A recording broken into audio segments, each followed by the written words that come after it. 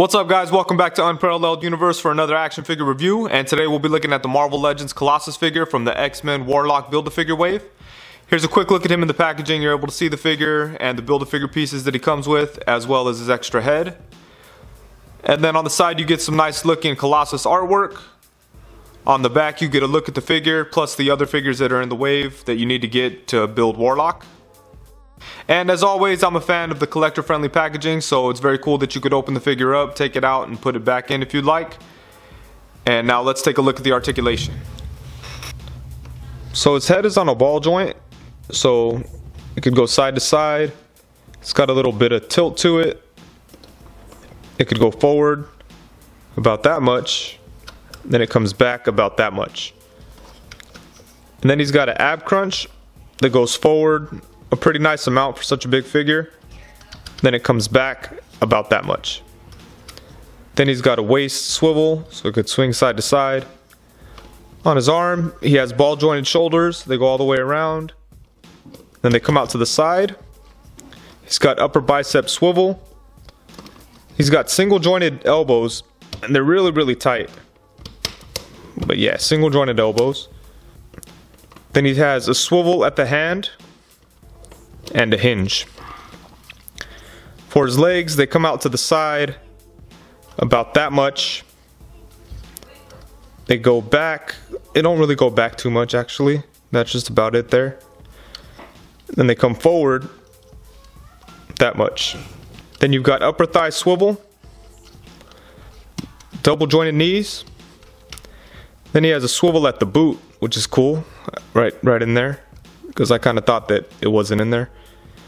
Then his feet are able to tilt forward that much, and they tilt up that much, and then they could rock side to side. You got the rocker ankles there. So yeah, that's it. Nice amount of articulation for a big Marvel Legends figure.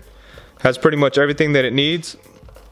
I was a little surprised that he had single jointed elbows, but I guess when I think about it, a lot of the bigger figures have single jointed elbows, so no big problem there. But yeah, pretty good amount. And as for accessories, Colossus does come with two different heads. And here's the first one. It's just the regular kind of classic look for Colossus. And that looks pretty good. It's sculpted really nice. Got the classic looking hair. And yeah, I like the way that looks. And then he comes with a bearded head, which I think looks pretty cool. The beard is sculpted nice. The hair is sculpted nice. I haven't read any of the recent X-Men comics, so I haven't seen when he has a beard like this, but I think it looks kind of cool. And it looks good. They did a good job on it. So I like that they included that. And then you've got the Warlock Build-A-Figure pieces. And he comes with the head, and the head looks really cool. I'm really excited about putting this guy together. Then he comes with like this arm saw kind of thing. And it's like black with some gold details on there. But yeah, it looks very good. I think it's going to be really cool to put this guy together. I really can't wait. And for some size comparisons, here he is next to Marvel Legends Terrax and Marvel Legends Sandman. And Colossus is a pretty big figure for just being a single packed figure. You could see here that he's almost as big as a Build-A-Figure. We've seen a lot smaller figures in Build-A-Figure form, so that was interesting that they put him by himself. And then here he is next to Marvel Legends Pizza Spider-Man and Marvel Legends Wonder Man. And here he is next to Marvel Legends Jim Lee Cyclops and Marvel Legends Old Man Logan. And then here he is next to a couple of Marvel Select Thor figures. And here he is next to Marvel Legends Rogue and Marvel Legends Kitty Pryde. And here's a look at him next to the Marvel Legends Toy Biz Colossus figure, I think from Series 5. I'm not completely sure. And you know, when comparing the two, I'd say that the new Hasbro one looks better. But I don't know if I enjoy messing with them as much as I did with the Toy Biz Colossus figure. Both of them are very cool and stuff. But the new one has like a cleaner, more like streamlined look. And the Toy Biz one kind of looks clunky and you know, just unnatural. You know, it looks a little strange. But I've always liked this Colossus figure, so you know the new Colossus figure doesn't change that at all. And with the Toy Biz one, you've got some like unique things going on. Like all this is like, these aren't reused pieces that you've got everywhere here. And speaking of that, I think this new Colossus body is a whole new body, and this is the first time we've seen it, but I'm sure we'll see it a bunch of times. At first I thought it was the Terax body, but once I had them together, I really don't think it is. It might be something they've used already, and I just don't know, because I don't collect all the Legends figures, but I think this might be the first time that they use this body here. But I'm sure we'll see it a bunch of times in the future. So yeah, you know, when comparing the two, the Toy Biz one is more unique and it's its own thing, but the new Colossus one is cleaner, and it looks a lot nicer, and it's obviously going to fit in way better with your Hasbro Marvel Legends figures. As for the details on the figure, there isn't too much to talk about because all this is just flat.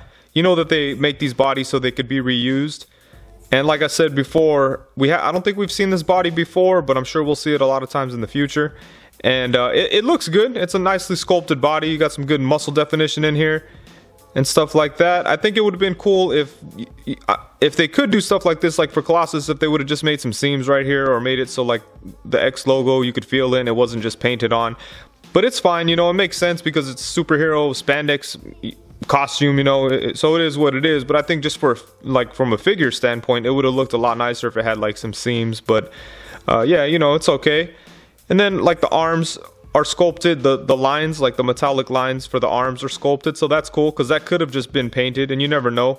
I wouldn't put it really past them to do just painting on for the lines, but I'm really glad that they didn't. So that's really good. Then here for the gauntlets, you got some sculpted details right in here. The hands are sculpted really nice. You've got like an open, dramatic kind of hand, and then you've got a fist on this side. And all that looks really good.